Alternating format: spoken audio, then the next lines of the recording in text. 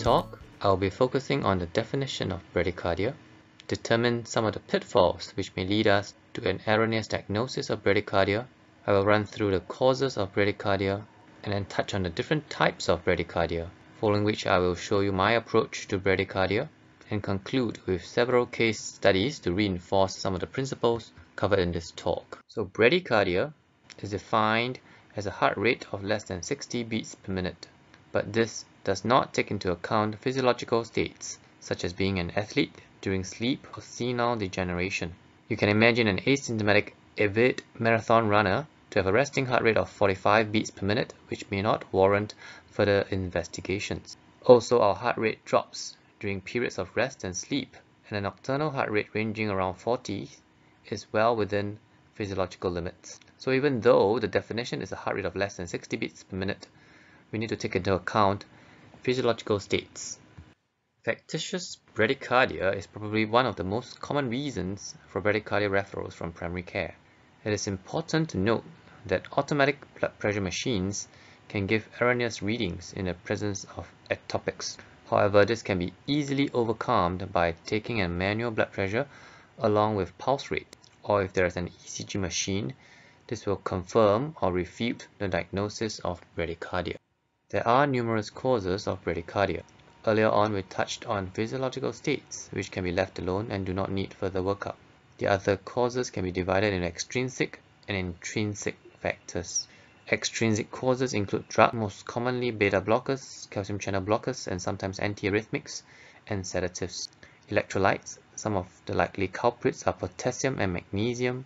Endocrine abnormalities, especially hypothyroidism, hypothermia, autonomic or neurological issues such as neurocardiogenic events, or more commonly called vasovagal episodes, obstructive sleep apnea, carotid sinus hypersensitivity or CSH, where patients have a classical history of giddiness or syncope during shaving or head turning, multi-system atrophy as part of a Parkinson's plus syndrome, or neurotoxic chemotherapy. Intrinsic causes are factors which are a result of processes directly occurring inside the heart. In elderly folks, this is most commonly degenerative or senile degeneration of the conduction system. Ischemic heart disease, where sinus node dysfunction can come from a disease from a sinus nodal artery ischemia, or complete heart block for AV nodal artery ischemia. There can also be surgical trauma from valvular replacement. There can also be infiltrative heart disease such as sarcoidosis or amyloidosis, connective tissue diseases, infections, especially rheumatic fever or endocarditis, other neurological disorders such as muscular dystrophy, or genetic or familial conditions, and these are some of the potential culprit genes listed here. This is a flow chart showing what we've just discussed. Basically, this is a good way to dichotomize our thinking to recall all the potential causes of bradycardia. In terms of the types of bradycardia, there are only two main types. You can think of it as either a sinus node dysfunction or AV block, and AV blocks can be AV nodal or more distally involving the His-Purkinje system. Sinus node dysfunction can manifest as sinus bradycardia, sinus pause, or arrest from SA nodal Wenckebach or block. There can also be chronotropic incompetence or tachybrady syndrome, most often associated with atrial fibrillation and post-conversion pauses. For AV block, there is first, second, and third degree AV blocks. I personally don't like the name of first degree AV block because it is not actually a block, but rather just a prolonged PR interval. Second degree AV blocks can be type 1, which is Wenckebach AV block, where we see progressive PR prolongation followed by a P wave that is not conducted. Or type 2, where the PR interval is fixed each time there is AV conduction. Lastly, there is third degree AV block, which is synonymous with complete heart block, where there is complete AV dissociation. So I'm going to touch on my approach to bradycardia, and this is through a systematic history taking, physical examination focusing on manual assessment of pulse rate and blood pressure, and followed by an ECG where available, and further laboratory investigations and ECG monitors as clinically indicated. History taking is vital, as with all conditions. The first step I suggest to do is to stop and consider if the bradycardia you suspect is age appropriate. For example, if you see a 20-year-old military recruit who is running marathons monthly and presents with a sinus bradycardia of 45 beats per minute, this is most likely physiological, following which we should inquire on symptoms such as tiredness, lethargy. Some of these symptoms overlap with hypothyroidism. Sinister symptoms of syncope or near syncope, if present, should be evaluated or elaborated further. Determine the situation around a syncope episode with or without prodrome during exercise or positional changes, which allows us to better stratify the risk of further syncopes. Sometimes, patient presents with bradycardia and they also complain of palpitations. This may suggest an underlying tachybrady syndrome and most often atrial fibrillation with post-conversion pauses. Of course, we also discussed on the possible causes on the previous slides, and it's important to keep those systemic diseases in mind and ask about suggestive symptoms. Hypothyroidism, sleep apnea, neuromuscular disorders, fever. It is uncommon for infections to affect the conduction system. For example, Lyme disease and sometimes infective endocarditis. Physical examination follows the same train of thought from history taking. Again, I emphasize on manually taking the vital signs, as ventricular ectopics can cause erroneous readings, which is factitious bradycardia.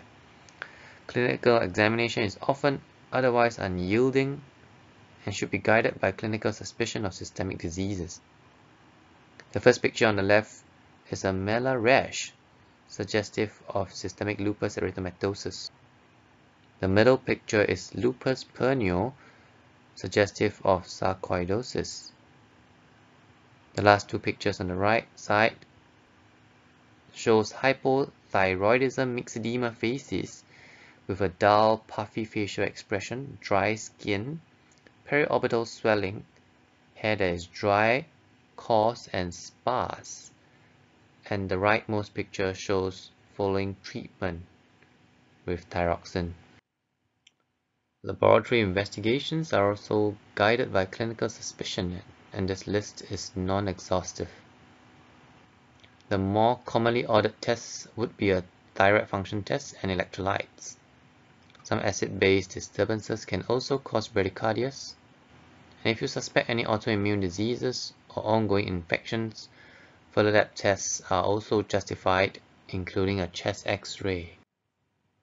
In terms of cardiac investigations, an ECG is pivotal as an initial stage to guide further investigations. If there is already complete heart block at baseline, the diagnosis is clear and this patient needs to be referred for consideration of a pacemaker.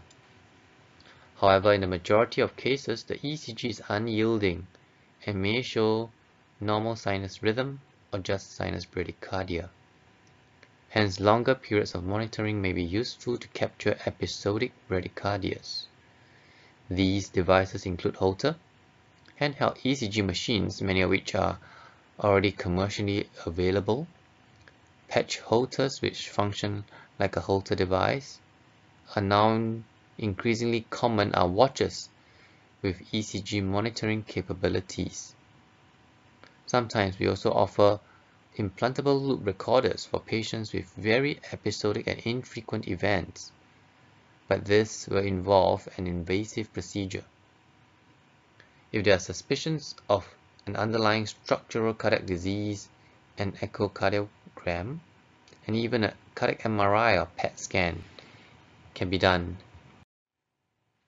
We now move on to some case studies which will serve to reinforce some of the principles we have discussed earlier. The first case is a 26-year-old female with no past medical history of note. She is not on any medications and she was referred for a low pulse rate. She does have symptoms of feeling tired and lethargic for the past few months. Physical examination was unremarkable. Laboratory investigations, including a thyroid function test and electrolytes, were all within normal limits. This is an ECG which was recorded at the time of consult.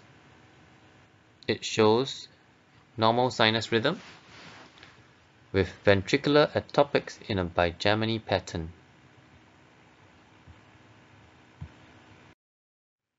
A transthoracic echocardiogram showed a structurally normal heart with normal left ventricular ejection fraction of 60% with normal valves. A Holter showed a high PVC or ventricular ectopics burden of 28%. She was started on a trial of beta blockers which she could not tolerate, and she then underwent an electrophysiology study with ablation. We were successful in ablating this ventricular ectopic over the coronary cusp. A follow-up Holter showed a reduced burden of PVCs to 1%. Hence, this is a case of factitious bradycardia as a result of ventricular ectopics. Summarizing this talk, I've touched on the definition of bradycardia, recognizing some of the physiological states that we need to be wary of. We've also learned some of the pitfalls which can lead us to an erroneous diagnosis of bradycardia. We've learned some of the causes and different types of bradycardia, a general approach to bradycardia, and I've also touched on some case studies to help us reinforce some of the principles learned in this talk. I hope you have understood more about bradycardia from this talk, and thank you for your time.